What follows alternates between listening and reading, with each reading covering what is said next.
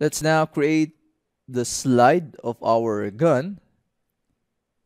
I'm going to head up to Sketch and select Rectangle and select 2-point rectangle. Now we are prompted to select a plane or planar face. We're going to select our YZ plane. This one. I can left click this one or this one. Left click here. And now we are prompted to drop our first corner.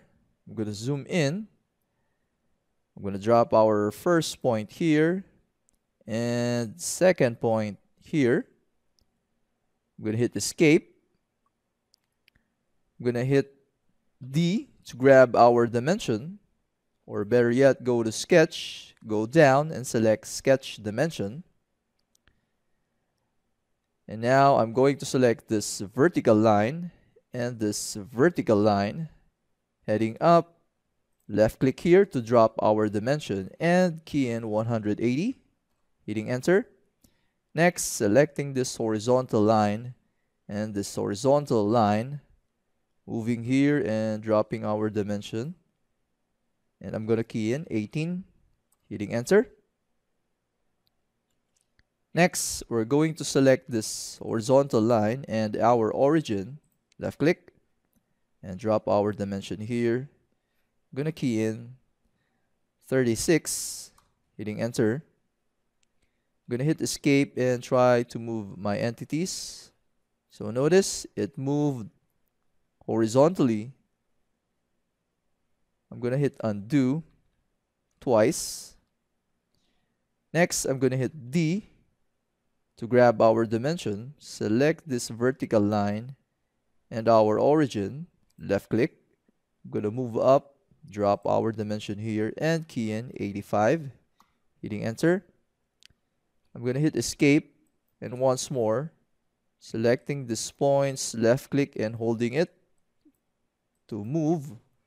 So now it doesn't move, meaning it's fully constrained. So take note, our goal in sketching is to always make it fully constrained. Now, if you want to revise a specific dimension, we can always hover to a specific dimension, double left click. So for this one, I'd like to change this to 19. So giving it an additional height. And now let's head up to Create and grab our Extrude tool. I'm going to go to Home View.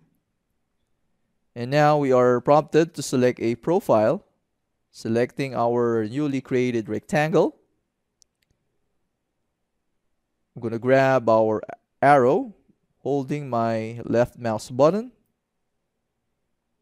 And I'm going to go to Direction and select Symmetric. Now the distance, the width here is 30. So here, I'm going to key in 15, Operation Muti-Body, and finally hit OK. Now I'm going to hide our canvas to inspect and turn off the visibility of our origin. I'm going to double click my middle mouse to zoom extents and go to Inspect and select Measure and select this edge. So confirmed, our width is 30. Hitting close.